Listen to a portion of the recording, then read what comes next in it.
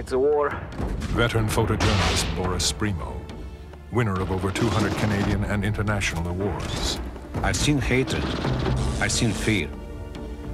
I've seen so much suffering. As a child in Yugoslavia, Spremo lost his family to the nightmare unleashed in 1939. There was no hope. No peacekeepers. Not in those days. From that time to the present, Spremo has chronicled a world changing at lightning speed and skirting the tragedy of another final war. Yet smaller conflicts still rage on, checked only by the power of international scrutiny. People can't look the other way. Not anymore. That's why I like to communicate human emotions. That's why I photograph. From the horrors of war to the desolation of its aftermath, Canada has served with every major UN peacekeeping operation since 1947, more than 20 missions and 80,000 men and women over 4 decades. No other country shares that distinction. The challenge and the risk are beyond words. It's a tragic situation. The country's breaking down. There's always a possibility that something can happen. If someone was seriously hurt, we would bring them in here, stabilize them. We are required to wear flak jackets. So in the event they crash, we know whereabouts they might have gone down. The opposing forces are so close, and at times they try to antagonize each other. What we find is Canadian soldiers, which are right in the middle. Canada's peacekeepers, against the shadows of war, these faces of peace. Boris Spremo on assignment to the hot spots of today's troubled world, putting a human face to one country's vision of global peace. Now, for the first time in my career, I have this chance to cover the way peace is made, to see how wars can end.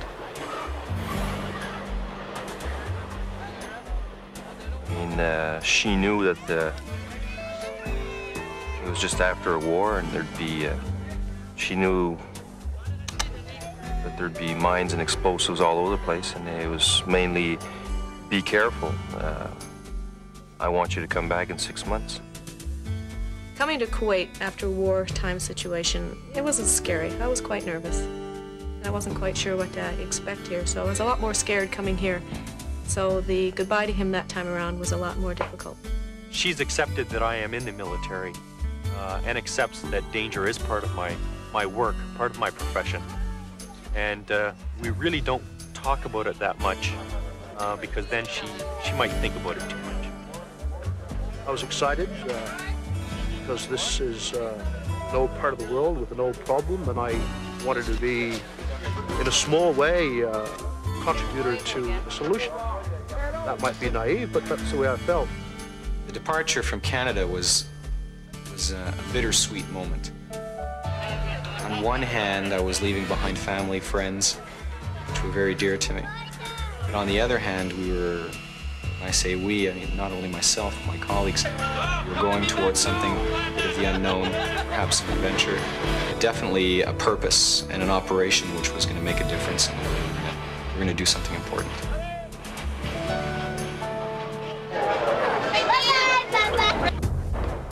Yugoslavia, Europe's most brutal conflict since the Second World War.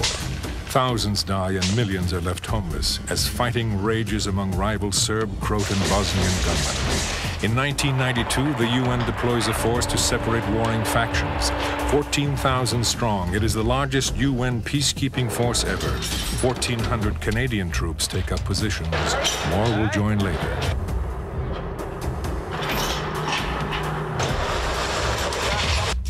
Right now, it's a lot of frustrations, but in conjunction with that, with all those very many frustrations, particularly on the support and administrative side, because it takes time to get it started, it's really encouraging to see those contingents coming in from 29 different countries with the high quality of people that we're getting, and getting stuck in and overcoming all the handicaps just to do the job. I'd put the Canadians at the top of that list. It is not long before the Canadians in Sarajevo are put to the test. Coming on a group of civilians hit by sniper fire, a Canadian sergeant risks his life to check for survivors. Although the first person is dead, next to the body is a woman still alive. She's rescued, as the sniper just 200 meters away continues to fire. Just another day for the peacekeepers who refuse to look the other way. She was confused. Dragi sin, spasio si. You saved my life. Here we got one of the typical scenes you can see among the soldiers in a war zone. Most emotional moment of their life when they receive a letter from home. Yeah, it must be. So someplace they talk themselves. When my daughters were young, it was hard to make them understand. But I am an action photographer. It's closest to my heart. And I have to go where the news is happening. In Europe, in Africa, in Central America, in the Middle East, there are Canadian peacekeepers at this moment in just about every corner of the globe, more than any other time in history. Not many people know it, but peacekeeping is changing. The way it's done and the people who do it the best. Besides serving under the UN flag, Canadians also contribute to other multinational missions. In all, 83 Canadian peacekeepers have given their lives. It's never easy saying goodbye. At least my daughters are old enough now. They understand why I've got to go. I photograph war and peace, but peacekeeping, it's really the story of the day.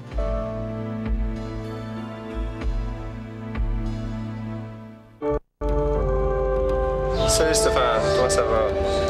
Moi très bien, j'ai reçu ta lettre et j'ai suivi ton conseil. Je te réécris. We all missed you at Shawnee's birthday. She was so excited. And then I've seen soldiers, battle-tough soldiers, read letters and cry. That's how powerful they are. I remember the year I was in refugee camp. Those letters were all the moral food and mental food you get. All your hopes are in those letters. You're far away.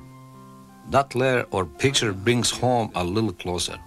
the cottage roof is still leaking. I'd say the hardest thing was saying bye to Valerie, and she's 13 months old. She's just starting to say a couple of words. And then you phone back home 5-6 months later, and next thing you know, she's going, Papa, and she's saying words. I wish I would have been there when she said Papa for the first time.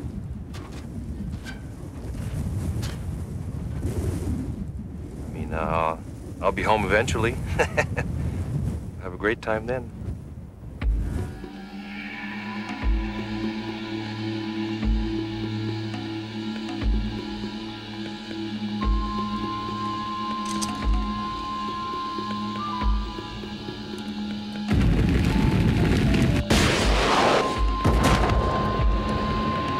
The battle for Kuwait was an onslaught of unprecedented fury and high-tech destruction. Ravaged by the Iraqi invasion, then pounded in the Allied assault, the Gulf War left the wreckage of a living nightmare, a horror that for many lives on. When I look back on this mission, the first thing that will come to my mind is the children. Children walking around, no shoes, bare feet, running around begging for food and water. I'm going to remember devastation after a war. Blown up buildings, blown up cars all over the place. I always remember what a war can do. Okay, what you have here is a BLU-97 anti-personnel mine. This parachute here, what it does is it pulls, it comes out like the air pulls a parachute out, and then your mine, your anti-personnel mine is ignited. The problem that we have with these is they're dropped in the desert, and when it's real windy, the wind will hit the parachute, and it'll just carry them off. So one day you can go through a road, the road is clear, there's no mines on it. Then at night the wind picks up, just carries this right across the road, and it's in the middle of the road. You come driving, you drive over this, guess what, buddy, is boom.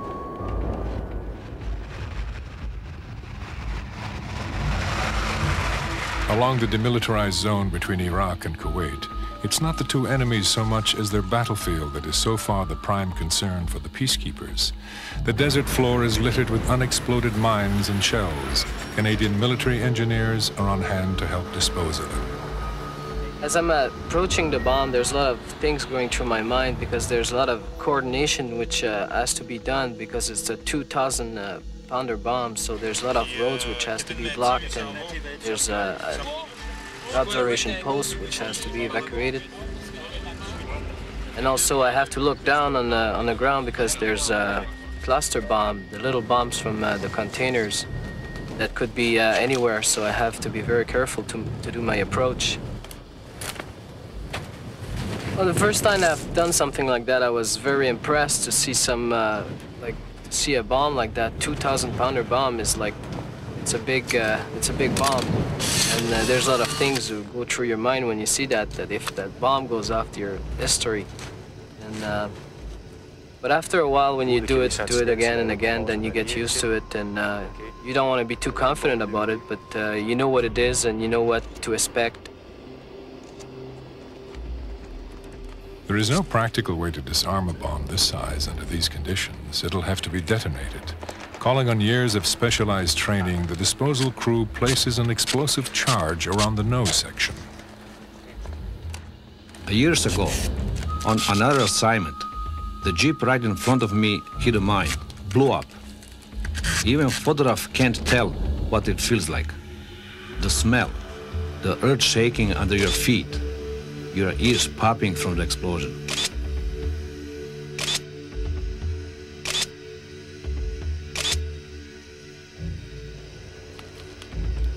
Once the charge is in place, sandbags are packed over the plastic explosive.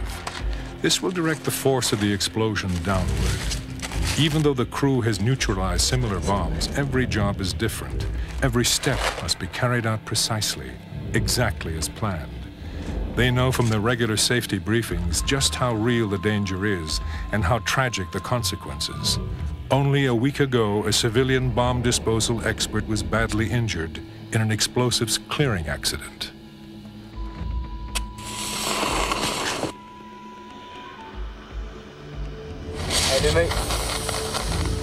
The rest of the area already evacuated, the team retreats to a position several kilometers out of range. Ironically, this particular bomb was dropped by Allied aircraft, targeting an Iraqi troop position nearby. It had the destructive potential to wipe out everything within a 1 square kilometer. I was relieved that we completed another task safely. None of my men got injured. I don't want to be the one that has to phone Mr. and Mrs. So-and-so, yes, we've had an accident with your son. My job is security of my men, always.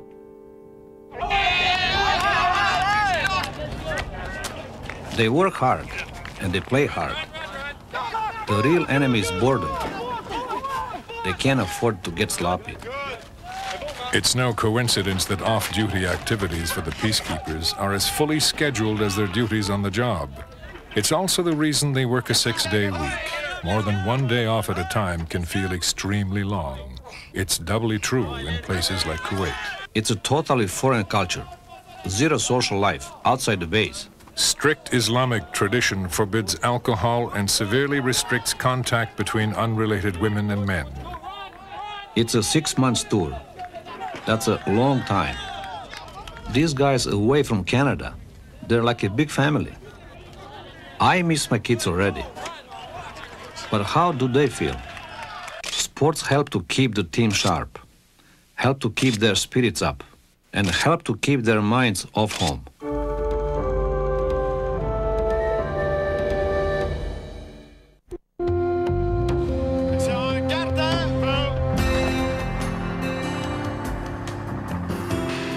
An army would shrivel in its outlook, would have great difficulty in keeping itself up to date and current without rubbing shoulders with other armies to see how they do things.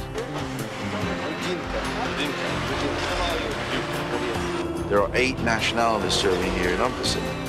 Canadians can see how the other 7 nations go about doing their business. And although we're good, you can always learn a little bit from somebody else. That's my favorite part of the whole thing, interacting with people in Spanish, Fijian. You know, you learn how to say hello in 10 different languages by the time you leave, if you put any effort in at all. I think just because they're all thrown into this environment, very eclectic environment, they're all here to learn about each other. That binds them a lot, the very fact that they see people from other cultures, other countries, where stereotypes used to be rampant. Now it's not the Canadian from the north. There's an actual person behind that Canadian. It's not the stereotypical American, perhaps. It's, hey, that guy's a really nice guy. He's the doctor. The Colombian's the dentist. It brings an element of realism to the environment of the nations. There is a very important thing that has made the UN probably the UN's only real strength, and that is cross-cultural, cross-linguistic capability. And it's a tolerance of people's linguistic and cultural differences. If you become hostage to one language, one culture, one way of thinking, you will, by definition, oppress or put down other minorities.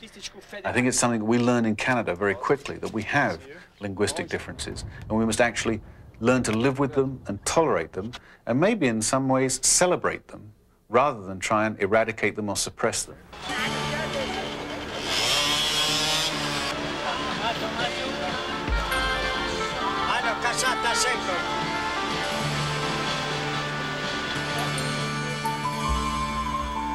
I never barge like a crazy tourist to the environment of people where I am.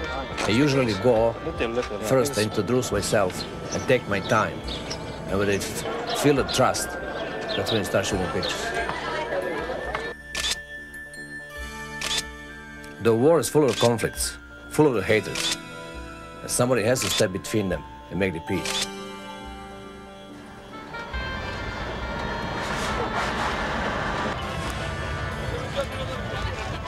The swirl of cultures, religions, and ideologies in the Middle East has given rise to a bitter history of attack and retaliation, revolt and entrenchment.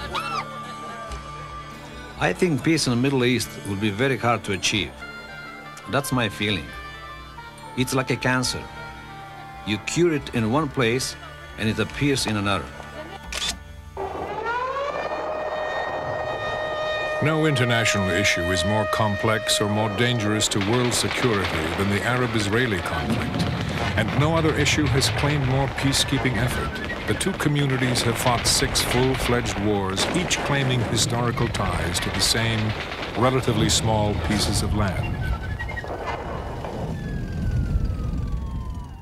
The UN's very first mission, still active today, is headquartered here in Jerusalem. Called UNSO, the Truce Supervision Organization, it was formed by the UN mediator for Palestine in 1948 to monitor truces between Israel and its Arab neighbors. Jerusalem is a unique city. It's the home, in a lot of senses, to 3 major world religions, Christianity, Judaism, and Islam. And each of the 3 religions hold this city very dear to them. And that, for a United Nations peacekeeper, complicates matters. Because this city is, in some sense, a universal city. Everybody has some sort of claim to Jerusalem. Over the years, UNSO has gained a wealth of peacekeeping expertise, so much so the UN often dispatches officers trained here to set up short-notice missions in other conflict areas. Kuwait and Yugoslavia are 2. The first lesson for the peacekeepers, and sometimes the hardest, is putting aside their own expectations. I say to myself that from time to time when things get hectic, that remember that you're in the Middle East and this isn't Canada. And things don't happen here the way we would like them to happen, or as they would happen in Canada, and you have to accept that. Something that would take 10 minutes to accomplish in Canada may take a day to accomplish here. It takes us about 2.5 hours to fly from Jerusalem to Amman, because we have to fly out of Israeli airspace into international airspace, and then north again into Amman. So a flight that would normally take 18 minutes takes us over 2 hours.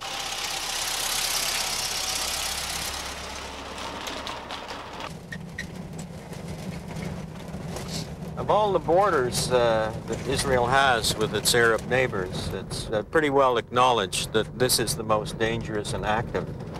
Observer Group Lebanon patrols the disputed northern border between heavily armed Israeli and Lebanese-based units.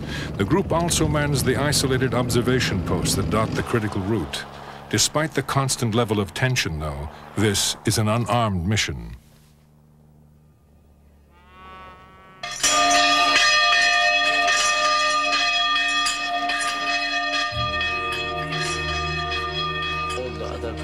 It seems strange to me. We are all wearing these blue flag jackets wherever we go in Lebanon. But our guys aren't even carrying guns. It's safer when both factions know the peacekeepers are not armed. Since they're not a threat, no one targets them, at least not directly. What is your name? Nobody is really safe. These kids, growing up with barbed wire, terrorist attacks, bombing raids. It's a miracle they still smile. No matter where they are, all these kids, they live innocently. They're too young to hate. They're the easiest to photograph. They're natural, they're honest, and they're themselves. Tragically, turmoil in the Middle East has become for many an accepted fact of life. Canadians with Observer Group Lebanon are trying to help reverse that perception. Their work very much relies on the local goodwill.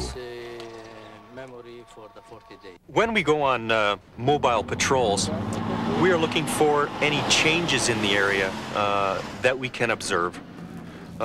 Changes in the attitude of the people that might indicate something is wrong. And it's very evident if something has happened by their attitude. The Lebanese people are very friendly towards the United Nations. Every bunch of people we meet will wave, smile.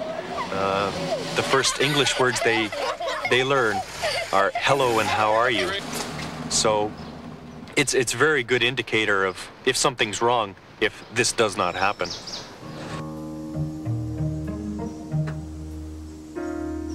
We observe and report all kinds of activity, but generally an observer observes and does not become part of the problem. When you're faced with rounds coming down close, or an actual armed confrontation that's already starting, where negotiation has kind of failed in this instance, then we retire quietly to our shelters, wait for that particular situation to calm down again, and then start our job all over.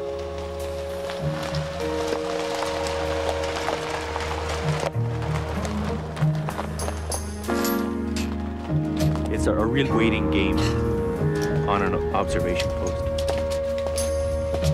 You will have weeks of looking with nothing to look at really except the fence. And then all of a sudden you will have moments of excitement where you think it's all coming to a head and the whole world is collapsing around you.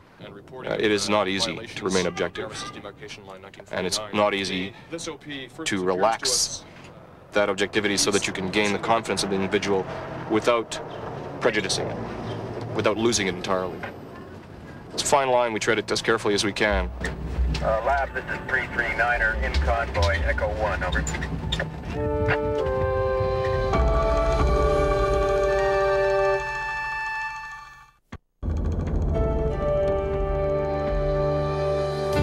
The closeness that exists among the members in our infantry battalion is really hard to describe.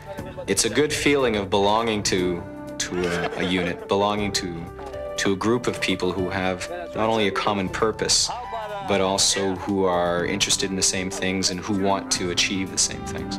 It's very comforting to know that you have people that you can depend on and count on when times are good and when times are bad. From my own point of view, the 6 months that I spent with the soldiers doing the frontline tasks was the most enjoyable.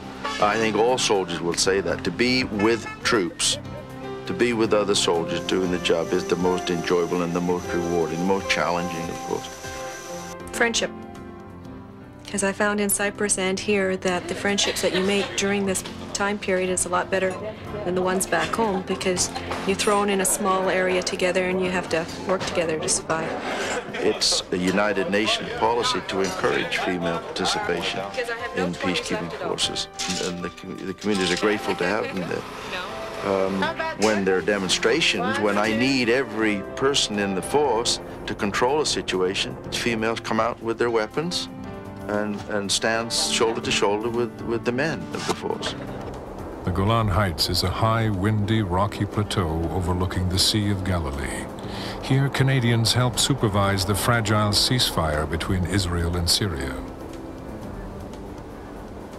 One of the things I was told when I was coming here was, "You're going to Golan Heights, you lucky guy."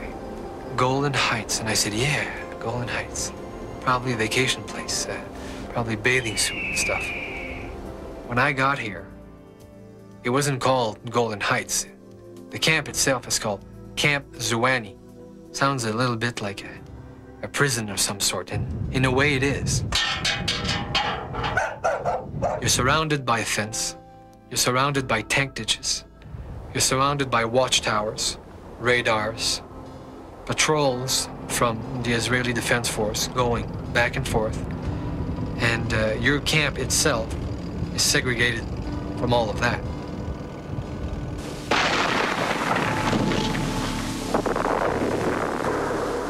During the 1973 Yom Kippur War, Syria tried to retake the Israeli-occupied Golan Heights, but Israeli armored columns struck back, advancing to within 40 kilometers of Damascus before a ceasefire could be arranged.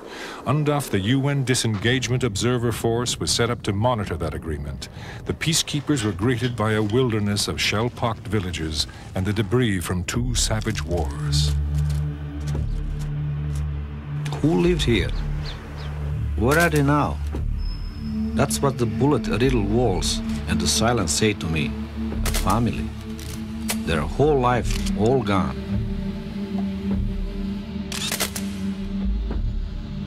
The UN-sponsored calm along the Golan was again shattered in 1991 when Saddam Hussein aimed Iraqi Scud missiles at Israel, the flight path directly overhead. The alert measures that we had to take and the timing of the reaction to those measures was such that we became very tired. And the subtlety of Hussein's attacks was not missed on us, because on the nights that we weren't under direct threat, we were waiting for the alarms. So we became very tired over the course of 6 or 7 weeks. But each day, we naturally had to provide the logistic support that we were tasked to do. So we had to get on with the daily business on each and every day, and knowing full well that what was ahead of you was probably a sleepless night. The Gulf War was a dramatic reminder to the world, but the cycle of violence and death is far more often unreported and too often forgotten. The incident that comes to mind is one that happened about 3 weeks ago, where we went on this patrol road and came back and there was no problem. We were told, though, to stay on that road and inside our vehicle. The next day, on the same route, at one of the checkpoints, a little girl stepped on an anti-personnel mine, and she died. She was 10 years old. That kind of thing brings you back to reality really quickly, because you know very well it'll never happen in Canada. Okay, guys, we're gonna have now group shots. We call family portrait. Over here, we deal with not only first line, second line, but we also handle third line repairs. Okay, that's good. Okay. In other words, we don't only pull the engines. My boys lay them out, put them back together. Now, I think we got everybody organized. All smiley faces, happy. Now, a little bit more on your right, okay? That's good. That's too much now. A little bit over here. Okay, that's good.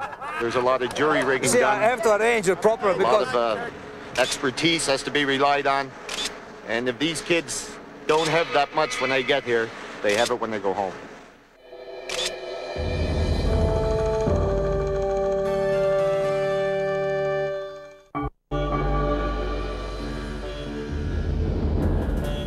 think the most important quality essential for a peacekeeper is honesty. Diplomacy. Patience. To be realistic. Maturity. You have to be extremely flexible. Self-confidence. Be tolerant. A sociable person, somebody who likes people. You must have a soldier who has a lot of self-discipline. And he has to be friendly, which is a trait that soldiers aren't asked to display in normal circumstances. When we train in Canada for war, for this fictional enemy that we don't know anymore who it is, with the recent events, and then all of a sudden somebody says to you, well, you're off the hook for a while now, you're going on a UN peacekeeping mission. It seems very nice, but when you come into the area, it's not so. You are in the middle of a war zone. So I think that my training for war is pretty much complete after a UN mission. UNFICYP, the UN peacekeeping force in Cyprus, is Canada's largest long-standing peacekeeping commitment. For years, the island's Greek and Turkish communities have been locked in a bitter ethnic struggle. The first Canadians arrived in 1964. The Blue Berets have been here ever since. Today, Cyprus is an island divided. A 200-kilometer no man's land, the infamous Green Line, splits the country known to history as the Island of Love. To the north, the Turkish minority. To the south, the Greek majority, uprooting thousands of Cypriots in the process. The anger has yet to cool. In the city, the problem is that the fact that the two lines between the Turkish Cypriot and the Greek Cypriot are very close. At the most, it would be 20 meters apart. What makes me feel perhaps sad about the situation as it is, the Cyprus problem as it is right now, is the fact that the potential of this island and what it could do if the problem was resolved is being wasted. And unfortunately, because of the problem as it exists now, there is antagonisms between both sides. The full potential of the people that live on the island is not reaching its maximum. That's very sad. The buffer zone partitioning Cyprus is an armed and hostile border. Frozen in time, not one sandbag can be moved without heated debate from both factions. Neither will risk any change in the status quo.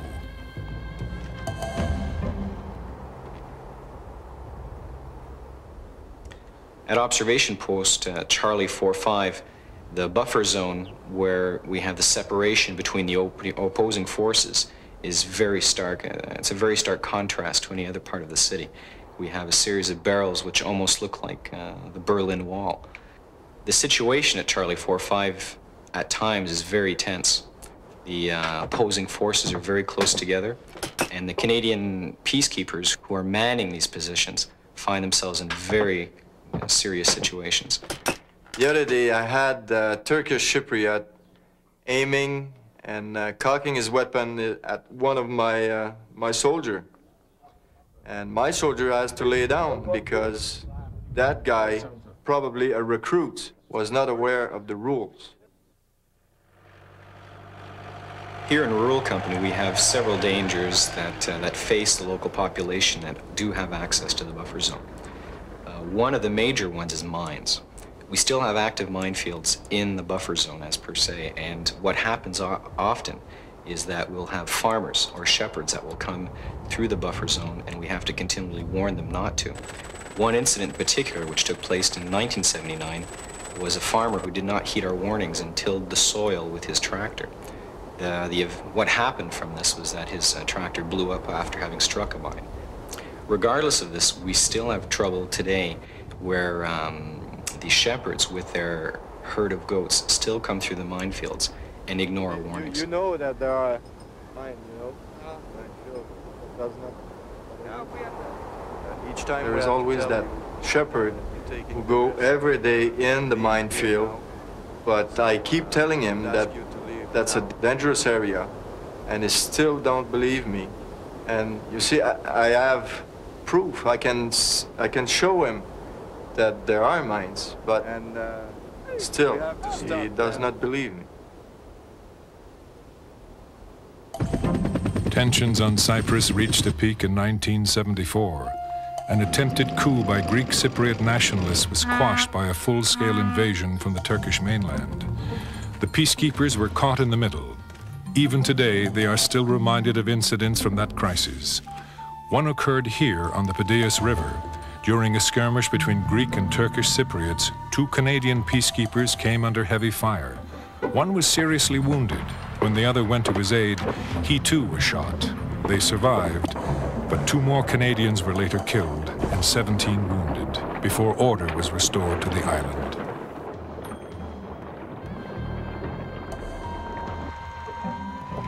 When I was here in 1975, there was a lot of tension on the ceasefire line. We had shots fired many times a day. When I was back in 1979, we had still some shots fired on the line, but more on a weekly basis. Today, we have almost none. So on that aspect, there has been a lot of improvement. There's a better willingness to respect the ceasefire on both sides involved here in Cyprus. Almost 30 years they've been here, and still no end in sight. The politicians have some hard decision to make. People are saying it's time the UN moved onto other conflicts.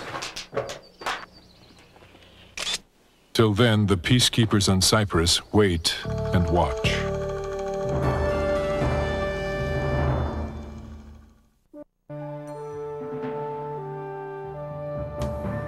Canada, as we know, is not a superpower, although Canada is really trying to influence the world community in order to achieve peace, stability, and security throughout the world. It's not sufficient to just be self-satisfied. It would be unfair, I think, of Canada to sit back and say, we've got it made, we can gloat. I think it's in the self-interest of Canada to be out here doing this.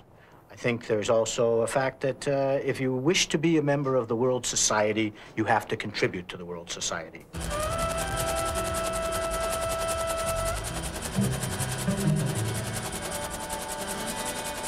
El Salvador plagued by civil war.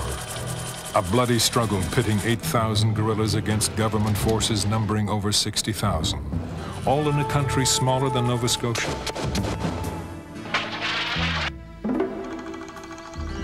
National troops and a corrupt police force earn a reputation for ruthless, savage tactics. Public opposition crystallizes in a demonstration following the shooting of Archbishop Oscar Romero, killed as he celebrated Mass in 1980. Of the thousands who take to the streets, 40 are killed and many more injured when government forces open fire. Before its end, the war will cost some 75,000 Salvadoran lives. The situation when we started here was a situation of a porcupine that has walked into a fishing net. Lots and lots of spikes sticking into many, many threads and sections of the net. And what we're doing is watching as each thread, each spike is disentangled and disengaged and moved further and further apart so that they're safe from each other. 202-309. It was a very, very complex, intertwined situation to start with, and we're watching it and verifying that it's becoming clearer and clearer and more consolidated. The UN's main job is ensuring that both sides, the Salvadoran army and guerrilla fighters, comply with the terms of the new peace accord. A key item is demobilization. The rebels will disband and government troops will be cut by half. The police force will be rebuilt and agricultural land redistributed. But with years of war just behind them, each side is highly suspicious of the other. That's where the UN comes in. Both groups trust the expertise of the peacekeepers, responsible for weapon inventories and troop counting. For these young guerrillas, it's their only real hope. I've had some interesting experiences watching the FMLN out in the field, and I'd like to tell you one little story about some FMLN. So we were at a landing zone, and a couple of sections of FMLN troops came to secure the landing zone and to sweep the area. And one of the sections that I was observing consisted of 3 teenage males and 2 teenage females, and they went off and they conducted their security check of one perimeter of the landing zone. They did it very professionally. They did it very thoroughly. And then when they came back to report to the officer in charge of the area that they had done their security check and that the landing zone was safe, the two girls took off their rifles, took off their packs, and started fixing each other's hair.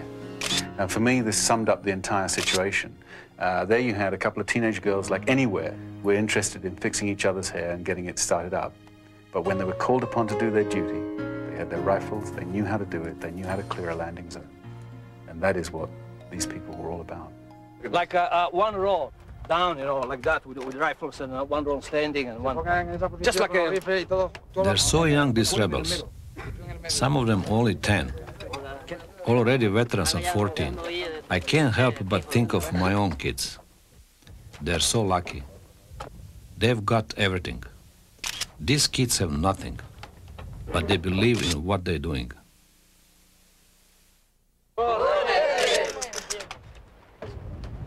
Adios. Gracias. Adios, amigos. The village of Ahuacayo is almost, to me, it's like a monument to this war.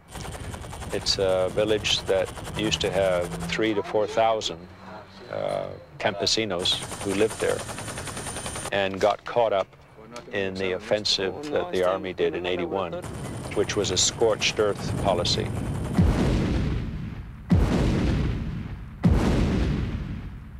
They literally leveled the village. The church, which is always at the center of town, is completely devastated, although inside the ruins you can see still the font, incredibly, is there for the baptisms were held.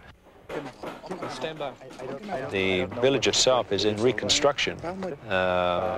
Salvadorans are very small people. You can see them today struggling away, taking the wood and the roofing to rebuild their village. These people have been refugees in Honduras, and now they've come back to rebuild their village.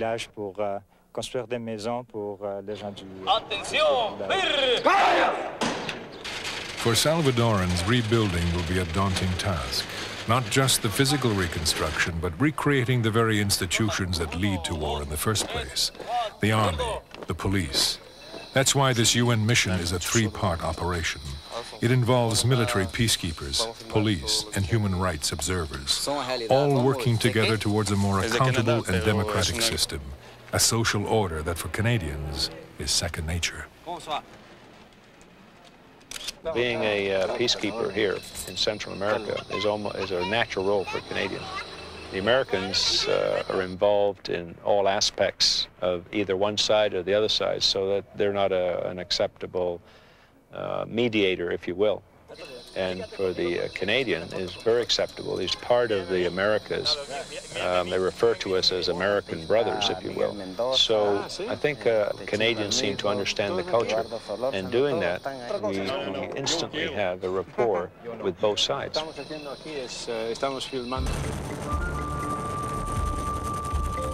I think that Salvador is the absolute key to Central America for a number of reasons. If Salvador reduces its armed forces, there's less reason for suspicion on the part of its neighbors. It borders both Guatemala and Honduras, and therefore there must be pressure on both of those countries to be able to reduce their armed forces. If Salvador diverts resources that have been going into the armed forces into the economy and becomes a powerhouse, and many analysts have talked about Salvador being able to be a Hong Kong or a Taiwan of Central America, that will be an economic spur, a pump to the entirety of Central America. So in economic, social example, and political terms, Salvador is the key to Central America. If it works here, it can work anywhere in Central America. If it fails here, it's a very bad sign for the rest of Central America. Conceptually, it's very, very exciting working in something that is not the old-style, traditional, and in some respects, rather a failure of peacekeeping in the past, because if you think about it, of the traditional peacekeeping missions, very few have been shut down. Very few have been able to be closed off and said, we've finished here. So this part of the world, it is very optimistic and very exciting to be part of, as it were, a new wave where things can be done, and you can see that the UN could withdraw eventually. When I am photographing certain cases like wars, accidents, or where is the human drama, I can't get emotionally involved, because as soon as you get emotionally involved, you don't do a proper job anymore. You just can't. But when I go back to darkroom, and when I develop my film, and when I now look at the details, because now the time for me to see what I have done, that's when I really hit you. 9 out of 10 casualties in modern warfare are civilians. Most never wore a uniform, never carried a gun. All this bloodshed, all these victims, somebody's got to step in and stop the killing. It was Canada that stepped forward in 1956. With the specter of Third World War over the Suez, Lester Pearson introduced the forerunner for UN peacekeeping missions to follow. I remember after the Suez Crisis, when Lester Pearson won the Nobel Prize. I was a young photographer then. It's a different world now, a better world. People see, and they care. Any nation that is well off, that is stable in itself, should not sort of just look internally, it should look externally and see what it can do, what it can offer. Canadians took special pride again in 1988 with another Nobel Prize, this one to UN peacekeepers themselves around the globe. It would be nice if the military of the different countries of the world would concentrate on peacekeeping instead of rearming. Maybe peacekeeping is the wrong word. It has been argued that Canada has never really kept the peace. We have only had it on loan. But in a shrinking world, even borrowed peace is an investment in a distinctly Canadian vision of harmony among nations.